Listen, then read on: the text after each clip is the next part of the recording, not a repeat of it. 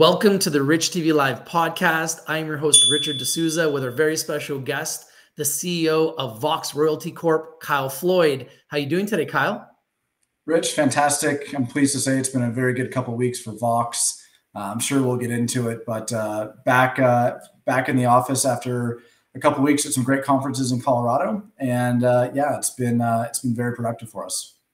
Fantastic. Great to have you back on the show. And it's been a while since we have had a general overview on VOXR. Can you give us a recap on what VOXR does and why you believe the company is special?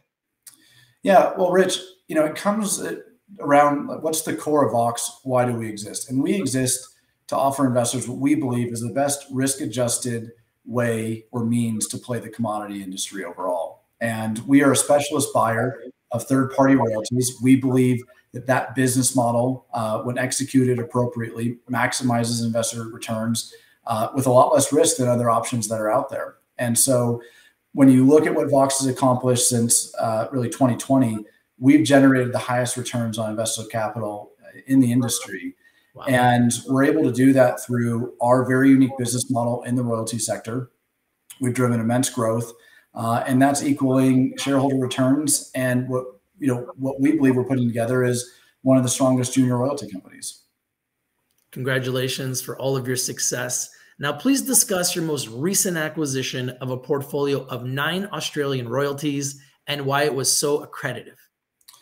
Well, this transaction was something we've been chasing for 7 years now, to be honest. It really speaks to what VOXR looks to accomplish for our shareholders, how the business model operates. So we've been scanning the world for interesting developments on mining assets every single day as a team for the last 7 years. And so this portfolio of assets, we picked up some really interesting drill results on an asset operated by Northern Star. We knew that this portfolio existed. It was buried within a subsidiary of a subsidiary. And ultimately, we're able to strike value with the owners of this portfolio of 9 royalties. And the cornerstone asset is an asset called Red Hill. It was operated by Barrick in 2007, produced $2.5 million, approximately $2.5 million of revenue to the previous owner. And at gold prices, relatively a third of where they are now. This discovery is essentially just right below the pit floor of where they had stopped mining. We have no idea why they didn't drill it back then, but they have now. And ultimately, this discovery produced a 1.2 million ounce resource, again, operated by Northern Star, which is a $12 billion Aussie gold mining company and one of those most significant gold miners in Australia. And ultimately, between this asset, Red Hill, and then another asset that we acquired in this portfolio, Horseshoe Lights, for $4.3 million, we acquired approximately 50,000 gold equivalent ounces under royalty coverage.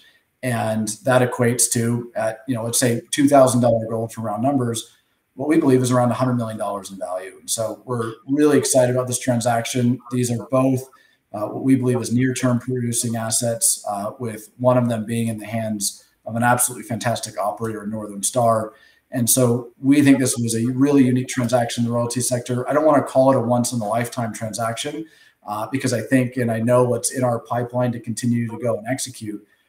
But it is that type of quality of acquisition, something we've been wanting to get done for 7 years. And it will be hard to measure transactions in the sector against this for a very, very long time. Congratulations. That sounds fantastic for yourself and for shareholders. And what differentiates VOXR from other royalty companies? Well, our business model centers around scanning the world for interesting developments on mining assets. That's how this came to be, now part of the VOXR portfolio, is we look at interesting data sets. I won't get into what those are in most major mining jurisdictions. And then that combines with our proprietary database, which we've spoken about before. And so when we see an interesting development on an asset, we're able to quickly understand if there's royalties over these projects, oftentimes who owns those royalties. And we're able to find the royalties that a lot of groups just don't know about. And it's that whole process alongside a technical team, mining engineers and geologists on the front lines of our business, that allow us to kind of connect those 3 legs of the stool, our process, the IP, and our team, to find really unique opportunities to drive value for our shareholders. And the creativeness of this transaction really stands out, but we're doing this every day. We also noted about a month or so ago, a royalty that we bought for $100,000 of a portfolio had a really unique feature where there was a discovery payment we already are realizing $1.5 million on a $100,000 investment. And we think there's another possibly up to 50x from that number to go. So we are targeting these types of assets, these types of opportunities all over the world.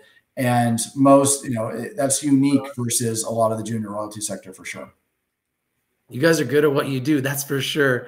And how does the diversification of Vox's portfolio across multiple jurisdictions and commodities contribute to your management strategy? Well, Rich, you and I were kind of talking about this off air. The market really right now is looking for gold to break out higher. Look, I do believe that long-term gold does go higher. That doesn't inform or underpin our analysis on assets. We actually price in backwardation in commodity prices. But we're really unique as a business in that about 70% of our net asset value is gold, or precious metals rather, that's increased with this big gold royalty acquisition of Red Hill in Western Australia. But we don't need gold to go higher. We're delivering fantastic results. We're driving fantastic growth. With gold at $1,900, that's a great price.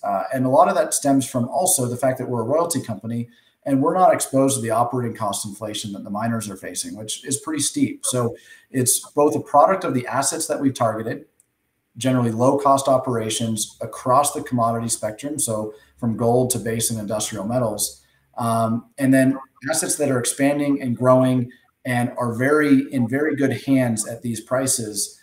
And then not exposed to those costs. So, as I said, Vox is unique in that capacity, both as a company and as a royalty company, that we're really leveraging a lot of strength in the commodity prices without, the negative effects of cost inflation across the sector.